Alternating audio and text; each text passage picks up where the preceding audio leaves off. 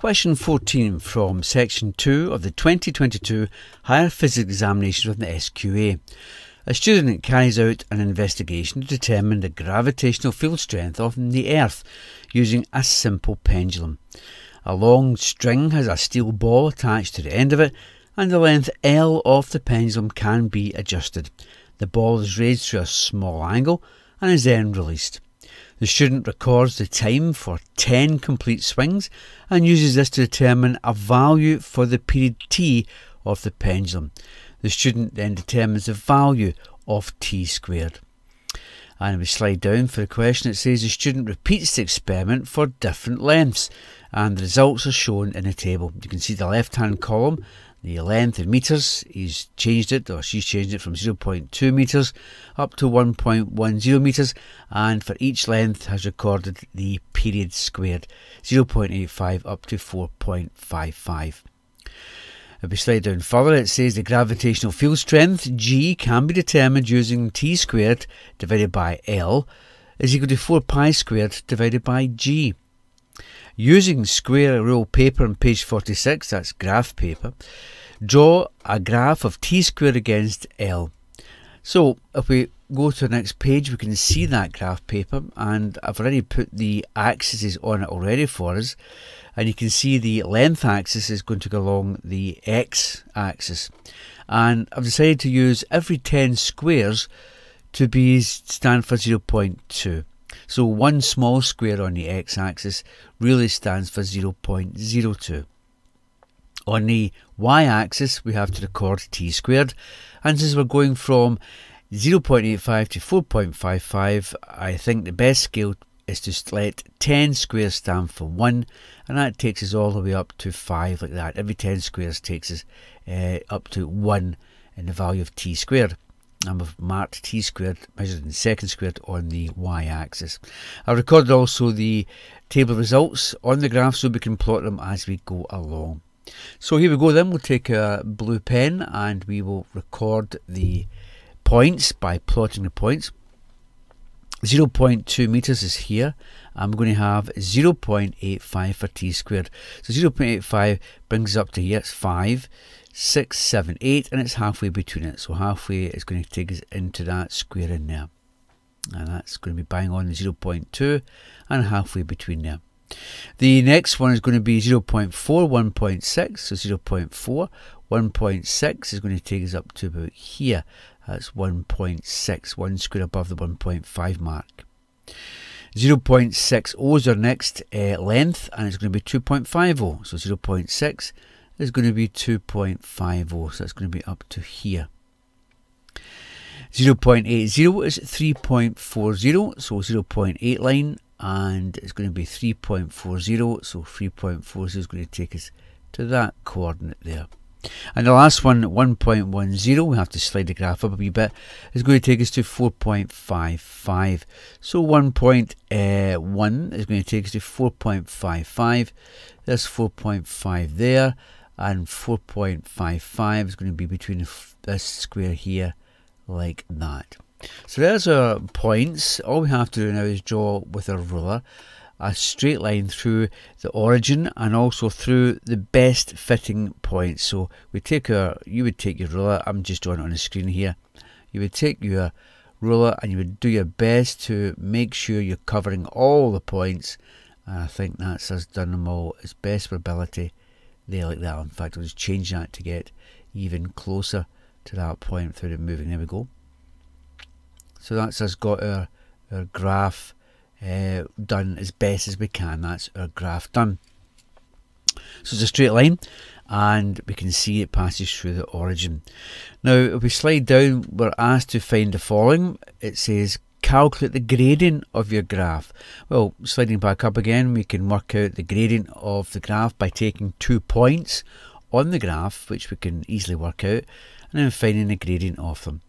So we look closely at the graph, we can see we'll take 2 points further away on our line. We could take 0, 0 on this one, because that's on the line here, it's this extended straight line. So we'll take 0, 0 for the first one, and we'll do these in green for us so we can see them. So there's the first coordinate there, which will record as 0 and 0. And far up the line, maybe up to about here, we'll choose this point here, which is on the line, and that's bang on 1, and it's 2 squares above the 4, so it's going to be 4.1, 4.2. So it's going to be 1, 4.2, so 1.0 and 4.2 upwards. So there's our two sets of coordinates, and we know that to work out the gradient of a graph M is equal to the difference in the y coordinates divided by the distance in the x coordinates. That's what we have to find out. I'll just change colour again. So the change in the y coordinates, we can call this x2, and that will be y1, sorry, y2, and this will be x1, and that will be y1. That's the two zeros there. So our gradient formula is going to be y2 minus y1, if we stick to our maths formula, put a bracket around that, divided by x2, divided by x2 minus x1 for our denominator. So we plug in our answers for this one, then you can see y2 is going to be 4.2, so 4.2, take away y1, and it's going to be 0. So 4.2 take away 0, divided by x2, which is going to be 1, and it's 1.0, take away the y, take away the x1, which is 0. So we've got 4.2 divided by 1, so our gradient is going to be equal to 4.2 divided by 1 is going to equal to 4.2. So that's us worked out the gradient of the graph. Question 14 continued, part B. Well, we did that, we worked out the gradient of the graph, and the gradient of the graph was m equal to 4.2. We'll just leave the units out for the moment. If we summarise what we've got, it's this situation here. We have got a straight line passing through the origin of a t squared along the y-axis and an L along the x-axis, the length of the pendulum being plotted along the x-axis and the period squared in the y-axis. So we can really exchange those for the following. We can say that's the y-axis here and that's the x-axis there. And this is going to be the gradient m. Remember, m is a gradient. So we know that for a straight line, y is going to equal to mx. That's a straight line which passes through the origin. Now we can rearrange that, and we have that's really saying that t squared is equal to the gradient times the L.